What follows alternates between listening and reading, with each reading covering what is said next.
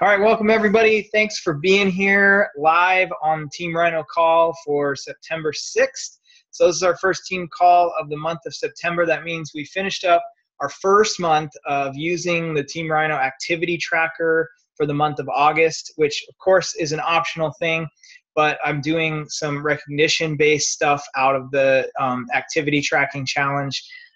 There's a couple of reasons for that. First of all, because I want to recognize people for some of the activity that they're doing, the new contacts they're making and all that kind of stuff, which gets you the results and not just for results.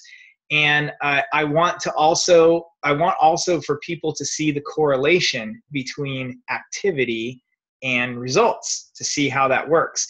And that I want you all to think about from, everything that we do. I want you to think about it from the perspective of I'm a new coach or I'm a coach, and how does that affect me, and how does that affect my business, my activity, my results, and all that kind of stuff. But every one of us, if we're building a business with this, is also going to be a leader, because you're going to sign other people up to be coaches, and you're going to have the conversation with them. Now, I'll totally help you with your first couple coaches, the conversations, first 10 coaches if you want, about how to talk to them about what's important about this business. But I want you to think about something like the Team Rhino Activity Tracking Challenge, and think about when you sign up a new coach and you're explaining to them, these are the things that you need to do to be successful as a coach. What are you going to tell them? Right? And if you have something like this activity tracking thing where it shows that the people who make the most new contacts and the people who do the most invites get the most Success Club points, the most sales, the highest volume, build bigger businesses, then you have something that you can tell them, hey, here's what you do when you start out as a new coach. Pull out this app. There's new contacts. There's invites to coaching, follow-ups, follow-up with current challengers, and team call participation. Do those things every day, and as many as you can. Like, how easy is that? That's like, here's the things that we need to do. So that's what I'm kind of going towards with the whole activity tracking challenge. So I want as many of you veteran coaches and new coaches to do the activity tracking, so that you can say, look at what happened in August when I made 35 new contacts and invited 10 people to challenges. I made this many Success Club points. But in September, I did 80 new contacts and I invited 40 people to challenges, and look at what happened to my Success Club points, right? Like, so we can see that correlation. And then when a new coach comes in, we can be like, hey, here's what you need to do. Okay. You get this many, you get this many. You do this, you get this. This is what you have to do. Okay, so that's what I'm trying to do. So let's all jump in for September. If you didn't jump in August on the activity tracking challenge, I encourage you to jump in on September and do the activity tracking and see what happens to your Success Club points and your results, so your volume and all that kind of stuff. So with that, I want to give big shout outs. We have a couple of our top 3 on the call today. So Becky Bowden, awesome job. Becky Bowden was our second place as far as overall activity tracking points. She had 9 Success Club points. Am I remembering that right? 9 Success Club points. She had a whole ton of volume, a big volume that added to those points. And she did a lot of tracking. It took me a while to add up all of her stuff. And then our third place finisher was Heidi Bortz, who's also on the call. Congratulations, Heidi, for coming in third with that tracking, not far behind this Bowden there. So I think 8 Success Club points, right, Heidi? 8 Success Club points. And remind me, Heidi, you had how many, like a couple of days before that? Oh, no, I woke up on the 1st of September with 2 from August. And all 6 of those were transferred, like people transferring to me. Oh, yeah, so you were right down to the wire with only a couple of, yeah. Exactly. Okay, so let's talk to Becky first.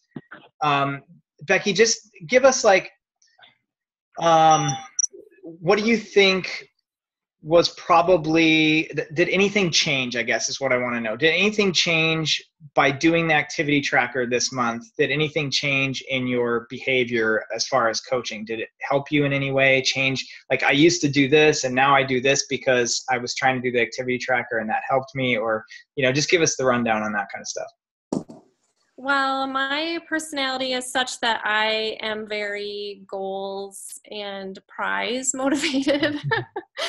And I need that accountability. Like if no one's, if I have nobody to answer to, then I'm not going to do it. And so it kind of was that for me. Like I knew I need to be better at it, but it is a good, like, the things that you're supposed to do, but I don't know, for some reason I needed that.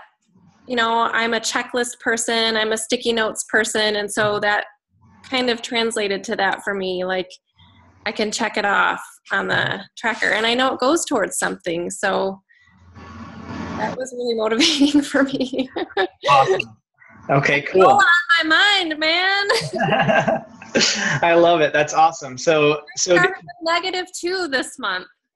Oh, you started at -2 and you made it to 9? Yes. So you really made 11 points Yes. this month. You just had some taken back from somebody returned something or something like that. Yep. Okay. Yep. All right. Cool. Heidi, thoughts on the tracker? How did it help you? Okay, so what I was saying to you earlier is I feel like it gives you a sense of accomplishment. Whether or not you actually make a sale at the end of the day, you can put these points in there and you can say, yeah, I did that, and yeah, I did that, and yeah, I did that. And it's like, okay, yes, I did something for my business today. Yay me. Yeah. That's really a good point because, if not, a lot of times conversations and things are going on, but you feel like you're not doing anything because there's no points. There's no Success Club points, or there's no sales happening, or whatever. You just feel like you're doing all this activity and you're not getting anywhere. But the tracker helps you like actually check something off as I know these are the things. I mean, the things that are on there because we know that those are the things that produce results, right? That we know that you have to make new contacts and you have to invite people to challenges and you have to invite people to become coaches and you have to follow up with people. Like, they're very simple things that there's no question about them. There's not really any debate about it, right? It is the things that get you results in your business. And so you can check off, I did the things today that are going to get me results in my business. Now, they didn't get me results today, but I did the things that will get me results. And then, maybe you don't see them until August 31st, but you see your results, right? Anything else? Other thoughts? No. I mean, except that I started listening to team calls again, like national wake-up calls and stuff. I wasn't doing that. And I was like, well, I can get a point if I go listen to one. That's good. And then you didn't just like put it on in the background and not listen to any of it, right? Just so you can get your point. Like maybe you actually got some personal development out of it. You know what I did? I got my pool noodle and I went in the pool and I aqua jogged because I can't really run right now. So I aqua jogged while I listened to it. And awesome. Let me tell you, I was pretty focused on what they were saying. Cool. Aqua jogging is really boring. Because your other thing was to focus on aqua jogging, which is not fun at all. Yes. Awesome. Okay. Anybody else thoughts on activity tracker you'd like to, there's going to be other coaches that are going to watch this, to get their points in the recording in the next couple of days. So if anybody on here has been tracking and they have anything to say about the tracking that you think would help another coach, feel free to pipe up. You can unmute yourself. Oh, Norma's asking, what is the national call-in number, please? Oh, I will get that to you. It's I'll get it to you, Norma. I'll make sure you have that. Anybody else thoughts on the tracker?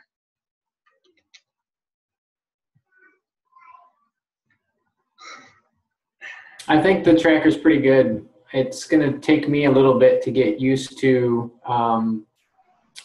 getting everything recorded properly and keeping track of the things that I'm doing, because I don't do like a focused power hour I kind of dabble throughout my real job workday when I get a moment here or there. So it's a little bit trickier for me to do the effort and then, oh my gosh, I need to record that so that I can put it in. Yeah.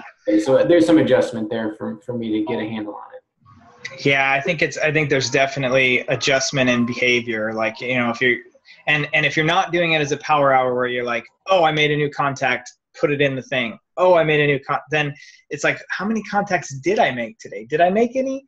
Well, I had that conversation, but I was already talking to that person. So is that a contact? I know there's some ambiguity here about what's a contact and what's a follow-up and what's a, you know, how many can I do a day? Can I follow up with the same person 5 times today and call that 5 follow-ups? Or, you know, I'm not real worried about that. I think if you feel like it was a follow-up that you can count today, I think we're all adults, and, you know, your conscience, let your conscience be your guide. You know, if you feel like I made a follow-up today, count it. If you feel like I made a new contact today, the only thing I say about contacts is following someone else and then not following you back and having actual contact between 2 people is not a contact. You can't go follow 50 people on Instagram today and call those 50 new contacts, okay? Because you have not actually had an interaction, a 2-way interaction with that person. That's not a new contact, okay?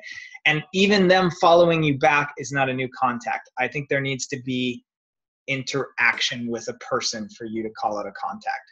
It doesn't have to be a long conversation or anything like that. It just has to be some form of interaction. So I think that's the only kind of qualifier that I say there. All right, well, that's good with the tracking. Congratulations to Sharina and Becky and Heidi for the top tracking. If you've got downline coaches who are not using the tracker right now, I recommend that you start pushing that culture with them and saying, hey, you know, try this out for a month. Just do it for 1 month, every day as best you can, put in your numbers and see what happens. And I think they're going to start seeing results, and they're going to be like, oh, okay, this is what I need to do. And you're going to start seeing the production. Interesting fact that I didn't put on the statistics that I put in the post, that was like how many people made Success Club who also tracked, was like almost everyone. The only person that didn't track and made Success Club was Mr. David Coggin, who tells me that he did track, but he didn't track in the tracker. So he was doing all the same activity. He just didn't put it into our tracking system. He expected me to know that he was tracking, I guess, and know his number. He said he would send me the spreadsheet. But the other thing that I didn't put on there was, oh, now I just totally forgot what I was going to say. Wow. Maybe that'll come back to me. Let's go move on to how to overcome objections. We've had team calls on this before, and I'm not going to spend a ton of time on this, but I know that we have new coaches on, and we have new coaches on the team, and some of them will be listening to this. And I think it's also a really good reminder for all of us who have probably heard this from me, like, I don't know, 15 or 20 times. But overcoming objections is one of the key pieces of being a good Team Beachbody coach, because you're going to get objections. I get objections all the time. The top objections, time and money, are the top 2 objections probably, right? You get, I'm too busy for it, or I can't afford it, right? Now, here's the key. I could probably walk away from how to overcome objections with one overarching key. And I think the key is that you have to be on the same side solving a problem with someone when they have an objection. If you think about it as like 2 people that are on opposite sides of a table, like arm wrestling, when someone comes up with an objection, it's like you want to switch sides of the table, be on the same side of the table with them, trying to figure out that problem, like you are partners together to figure out the problem that they've brought up. So they say, I can't afford it, or they say, I don't have the time. Most people respond with a contradictory sentence, some type of contradictory statement. So they say, oh no, it's not too expensive. Here's why. But Shakeology is too expensive, man. $130 for a bag of shakes, that's too expensive. I can't afford that. The response from people is almost always, unless you know this trick, is almost always, no, it's not too expensive. You spend $4 a day at Starbucks, don't you? It's the same. You'll get way more nutrition out of this, but you can just give up your Starbucks or something like that. What you have done when you do that, when you counter their statement, is you've put yourself at odds with the person. And now it's like they feel like they have to defend themselves and defend their statement. So how many of you, by show of hands, when you make a statement and someone else makes the following statement, the follow-up statement to that from someone else that you just said that statement to, says basically, no, what you just said is wrong? How many of you like that? 0 people like that. Wow. Oh, no, Brooks likes it. Brooks likes it when people tell him that he's wrong. 0 people like it when you say, no, you're wrong. What you just said was wrong. I mean, you just don't like it. And you will dig your heels in, even if the reasons that they give you for why you're wrong are actually correct. Even if you can kind of see it, you'll kind of dig your heels in, right? Like most people will. Unless, the only exception I think to that is if the person who says, no, you're wrong, is someone who is super, super highly trusted in your inner circle, you might take a step back and say, oh, I'm wrong about that? Oh, tell me more. Like if it's like someone who's really, really in your trust circle. Trust me, I'm a doctor, Brooks says. Perfect. Yeah. Kent looks over like, no, you're not. It is. No, but seriously, like if you have someone who you really, really trust who says something contradictory to you, says, no, you're wrong, you might say, oh, let me listen to this person. But most of the time, you dig your heels in, right? So you have to find a way to show the person or to let the person, I like to think of it as letting the other person figure out that they're wrong instead of telling them that they're wrong. You have to help them find a solution to their objection rather than telling them that their objection is invalid. So the first thing that, if you're taking notes, the first thing that I always do, maybe you've already written down, be on the same side as them, or help them find a solution to their issue. But the first thing I always do is I validate their objection.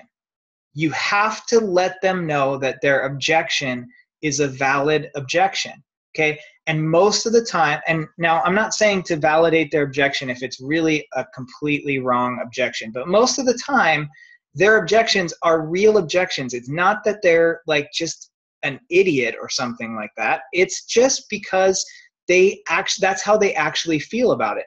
And a lot of times with price and with time, you felt that way too when you first came across Shakeology or you came across the Beachbody business opportunity. You felt you were too busy. You felt that it was too expensive. You have since changed your mind on those things, at least hopefully. Yes, honey, we're going to have dinner. I'm on a call. No, you cannot. You tell your kids you're on a call, don't come in, and they come in and go like this.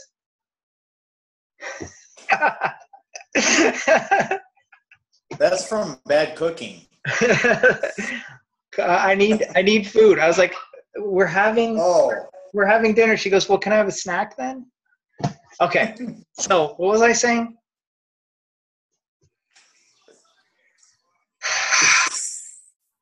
You were saying Serenity now. we had the same Serenity objection now. when we were new. Oh yeah. Okay. When you were new, you all had the same objections. So when you're talking to someone and they say Shakeology is too expensive, you validate the objection by being like, I totally understand where you're coming from on that. Simple, very simple like that. You don't have to be elaborate. Just, I can totally get where you're coming from. And if you felt the same way, tell them that you felt the same way.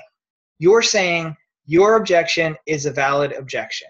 Your reason for possibly not wanting to do this is a valid reason for possibly not wanting to do this. Now, the next step is, let me tell you what I found. You can do this several ways. You can just go right into it. You can be like, oh man, I totally understand where you're coming from on that price thing. When my coach first showed me Shakeology, I thought it was too expensive too. And then go right into, now, after he finally convinced me to give it a try for 30 days, what I found was it did this for me. It saved me on this. You know, tell your story of why you're drinking Shakeology now when you originally said it's too expensive. Just tell that story. The other thing is that you could stop after I totally understand and ask permission to tell that story. And I think that can be very powerful with people. If you say, I mean, it's not required, but you can say, oh, I totally understand where you're coming from. I felt the same way when someone showed me Shakeology, but do you mind if I tell you how that whole story happened? Ask them permission. A lot of people most people are gonna be like, oh yeah, sure, tell me what happened. You know, now you have that person's permission to tell your story rather than just going right into it. Either way works. Usually going right into it is fine, but those are just options, right? Sometimes that asking permission is really powerful. It builds more trust with that person. Kids in the background. Kids are loving it. The greatest thing about this business, you can do it with your kids around even. So those are some of the biggest things, is validate objections first.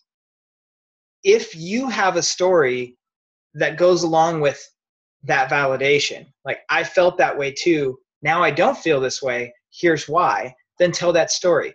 If you don't, you probably know someone who's doing this who does have that story. One of my friends in this business always says that the person who wins is the one who collects the most stories. And I like that saying, because what he does is he listens to people in the business who talk about how they do the business, and he hears their story. So this guy got into the business when he was in construction, working 16 hours a day, and he had to sell stuff on Craigslist to buy his first challenge pack, you know, and now he's making $600,000 a year, has a cabin, you know, has his house paid off, and blah, blah, blah. He's got that story, and he bottles that story up and puts it in his pocket.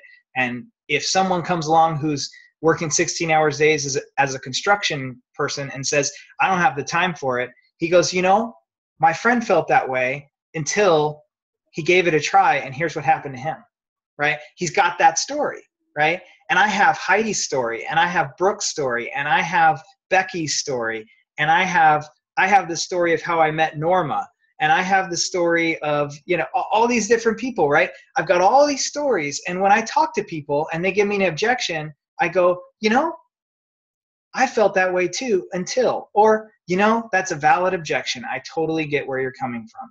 Let me tell you a story though. Is that okay? And then I tell them a story. And that is probably the best way to overcome objections that I've ever come across, is to validate what they're saying and then tell them a story, right? Because you're not contradicting them or fighting them or debating them. You're like, let's find a solution to this. Let me tell you about someone who solved that problem. Let me tell you about someone who thought about that way, and now they think about it a different way. And you're just showing them a different way to think about it, but not in a contradictory way. The only other thing I want to say about overcoming objections, because there is somewhat more to it, is that there is a document in the training section of the back office that is called, see if you can see that, How to Overcome Objections. And it is in your Coach Online office under the training section. Go to the training library, and it's one of the documents that's listed there, How to Overcome Objections. Tommy Migrant helped write this, and he and Mike Ryan used to do a How to Overcome Objections summit speech. I think they did it either 2 or 3 years in a row. That was like the most highly attended speech of those summits. Like everybody wanted to go to that because those guys were amazing with it. And there's some really good stuff in here. He talks about the feel, felt, found is what they call it in here, which is kind of what we just talked about. I know how you feel. I felt the same way. Here's what I found. That's what feel, felt, found is about. He also talks about, I don't know about that. All I know is, somebody might say, oh, well, I heard that whey protein does this or that. Well, I don't know about that, but here's what I do know about Shakeology, right? Things like that. He talks about general product, like clarifying messages, how to use clarifying messages to overcome objections. So one of those, like an example of that is someone says, I've tried some of those meal replacement drinks and they taste awful. And then he gives like a sample response for that. So what is it? What is this Beachbody thing that you're doing? If someone asks you that, what's your sample response? He asks a clarifying question. Well, where should I begin? What do you already know about it? Things like that. So this, how to overcome objections, is something that would be like a homework. Maybe write that down on your notes. Go take a look at that document and see if there's some other things that you can glean from that besides what we've talked about tonight. Now, thoughts on overcoming objections from anybody here? Live on the Team Rhino call. We've got one person on the phone. I don't know who that is. That's Kate Jackson. Oh, cool. Hi, Kate. I just have one thought on the overcoming objections, and that is it takes practice. Yeah. And lots and lots and lots of practice and lots of conversations before it starts to become second nature. And even then, I don't even feel like it's second nature to get. And I get lots of objections, just like everybody else. It's not. If you're getting objections, it means you're asking good questions. Mm-hmm. Yeah. Everybody's going to continue to get objections. You're not gonna just like get rid of objections. I think that if you do a really good job of listening to the person when they're first talking and asking good questions and listening to what they actually want and helping them find a solution for what they want, you'll get less objections. But you're not going to be able to eliminate objections. You're still going to get some of those. So, and practice for sure, definitely practice. Becky? The only thing I would add to that is just from over time, something that I've learned is that a lot of the people that I've had objections from will usually go do something else that's cheaper or easier. But I've had a lot of those people come back later. Yeah. And so if you leave them with something that you feel good about and you haven't been pushy and you've kept the relationship going, we've talked about that before too. You just continue to check in and be friends and that kind of thing. I've had a lot of those people come back. Yeah. You just have to be patient with those people too. Yeah. Continuing to just build a relationship with the person. An objection now, a no now doesn't mean necessarily a no forever. It just means not right now. And you continue to have a relationship with that person and ask them about other things that are going on in their life and just be a friend and listen. And then later they may be ready to do it or maybe not, Absolutely. I think, Ryan, it's Norma. Hey. Even though I'm just starting, I know that with just so many of the other products that I've tried, and I feel for clarity and validation is give it a try. And if it doesn't work for you, you get a 30-day money back guarantee. Yeah. Is that something that would work for you? And I know many people have tried that and they realize they really are happy with the product. Yeah. Are you ready to go ahead? Yeah, that does work too. That the whole 30-day money back guarantee is a great objection overcomer. In fact, I think he talks about that in some of this, how to overcome objections, is how to use the 30-day. Yeah, one of his objection examples is, I just can't afford it. And he says, what made me give it a try was the 30-day money back guarantee. I knew that if I didn't like it, I would get my money back after 30 days. I felt so much better. I knew it was worth every penny. Does the money back guarantee change anything for you? Is what he asks as a clarifying, And I'm sure that nobody is going to say, no, it doesn't make any difference. Right. They'd say, absolutely, it makes every difference. Yeah. A lot of people are going to say yes, that makes a difference. Anything else on overcoming objections? We're at about an hour here. I just wanted to maybe go over real quick some thoughts we're having on our next challenge. So we talked today, I know a lot of you are in the message string on the Power of the Pack challenge. We have the Power of the Pack that's been going on for a month now, and it's got another, well, I guess it's got another 3.5 weeks or so through the rest of September. And we want to do another $1,000 Power of the Pack challenge. And we thought about also running a concurrent, is that the right word? Concurrent, yeah, I think so. Yeah. Concurrent Biggest Loser challenge. The idea here would be that the Power of the Pack challenge requires that you purchase a challenge pack like it has in the past. You have to have Shakeology and a workout program, and that has to be what you're using to get your results in the Power of the Pack challenge. The coaches put in $50 a piece to make up the $1,000 pool, and the winner gets 70%, right? Or does the winner take it all in Power of the Pack? Did we decide 70, 20, 10?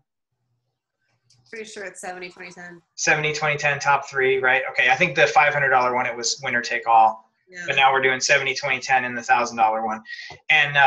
But that's all made up by the coaches, right? And you have to do Beachbody. It's all Beachbody, Beachbody, Beachbody, right? The Biggest Loser challenge would be one where the pot would be made by the participants. They would buy in $50 to get into the challenge, and then they would be allowed to use any program that they want, any workout system that they want, whatever they want to do. My battery is just about to die on my computer too, so they'll be able to do whatever they want in the challenge, okay? And this will give you kind of options for people. Some people we have found in the Biggest Losers end up doing Beachbody stuff anyway, right? That's what they end up using. But this would allow you to actually, if people join the Power of the Pack, they could also join the Biggest Loser and win even more money if they wanted to put in another $50.